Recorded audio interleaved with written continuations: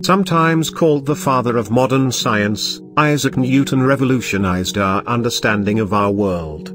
He was a real Renaissance man with accomplishments in several fields, including astronomy, physics and mathematics. Newton gave us new theories on gravity, planetary motion and optics. With the publication of Philosophiae Naturalis Principia Mathematica in 1687, Newton laid the groundwork for modern physics. It also cemented his position as one of the leading minds of his age. Today we celebrate Newton's birthday as January 4th.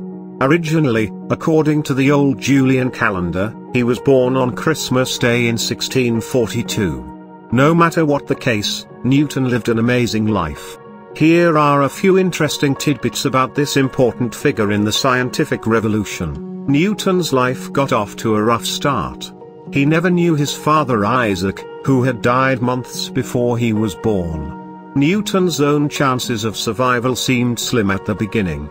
He was a premature and sickly infant that some thought would not live long. Newton was dealt another difficult blow when he was only 3 years old. His mother, Hannah, remarried, and his new stepfather, Reverend Barnabas Smith, wanted nothing to do with Isaac.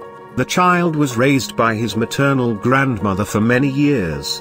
The loss of his mother left Newton with a lingering insecurity that followed him the rest of life. Newton was deeply religious from a young age. He felt compelled to jot down a list of his sins in one of his notebooks. Already a student at Trinity College at Cambridge University at the time, he divided these sins into acts that happened before and after Whitsunday 1662, or the 7th Sunday after Easter. Newton took even small lapses quite seriously, such as having unclean thoughts or using the Lord's name. The list also showed a darker side of Newton, including him making threats to burn his mother and stepfather in their home. Newton got a career boost from the Great Plague of 1665. He completed his bachelor's degree at Cambridge University's Trinity College in 1665 and wanted to continue his studies, but an epidemic of the bubonic plague soon altered his plans. The university closed its doors not long after the disease had begun its deadly sweep through London. During the first 7 months of the outbreak, roughly 100,000 London residents had died. Back at his family home, Woolsthorpe Manor, Newton actually began working on some of his most important theories. It was here that he explored ideas of planetary motion and made progress on his understanding of light and color. Newton may have also made advances in his theory about gravity by observing an apple fall from a tree in his garden. Long before his breakthrough work was published, Newton was considered one of England's leading thinkers. He was named the Lucasian Professor of Mathematics at Cambridge in 1669, taking over the post from his mentor Isaac Barrow. Later geniuses to hold this position included Charles Babbage, also known as the father of computing, Paul Dirac and Stephen Hawking. Newton got into several conflicts with other scientists and mathematicians. He and Robert Hooke, a scientist perhaps best known for his microscopic experiments, had a long-lasting grudge match. Hooke thought Newton's theory of light was wrong and denounced the physicist's work. The pair later clashed over planetary motion, with Hooke claiming that Newton had taken some of his work and included it in Philosophiae Naturalis Principia Mathematica. Newton also argued with German mathematician Gottfried Leibniz over who discovered infinitesimal calculus first. Leibniz claimed that Newton had stolen his ideas. The Royal Society launched an investigation into the matter in 1712.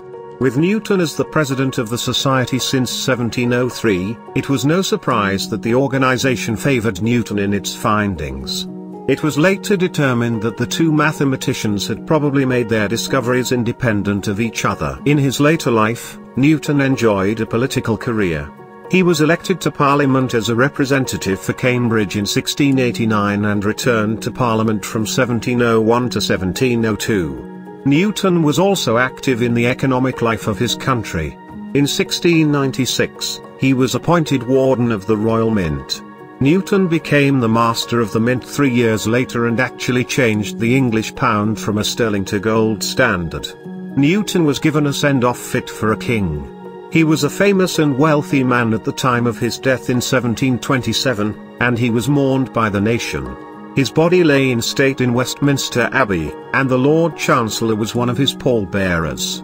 Newton was laid to rest in the famed Abbey, which also hosts the remains of such monarchs as Elizabeth I and Charles II. His elaborate tomb stands in the Abbey's nave and features a sculpture of reclining Newton with an arm resting on a stack of his great printed works. Other scientists, such as Charles Darwin, were later buried near Newton. The Latin inscription on the tomb praises him for possessing a strength of mind almost, and mathematical principles peculiarly his own, according to the official Westminster Abbey website.